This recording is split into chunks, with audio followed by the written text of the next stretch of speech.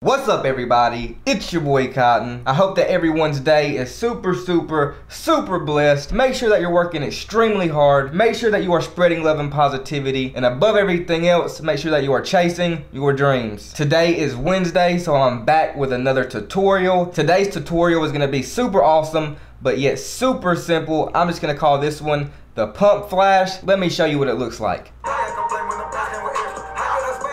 So that's the effect right there.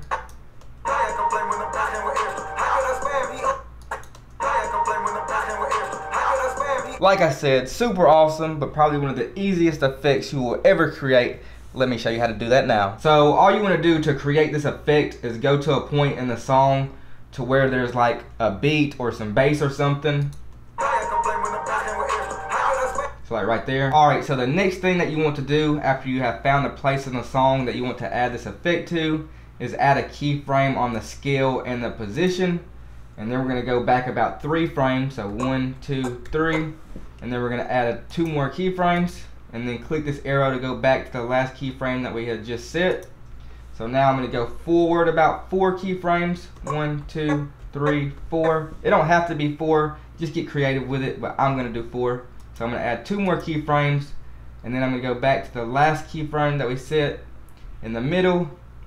So now I'm going to scale this up to about, I don't know, around 200%, and then bring this down right here to reframe it. And now we got the first part of the effect. The next thing we're going to do is click this arrow to go back to the first keyframe, and then we're going to go over to our effects tab.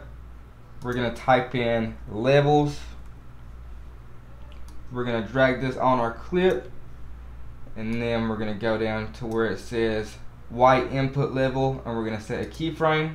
We're going to go back up to the top right here, click this arrow to go to the next keyframe, set another keyframe, and then do that one more time to set the last keyframe. Then we're going to click this to go back to the middle one and set this to around, I don't know, 90 or so. 105 looks good, and that is it. We have created the pump flash.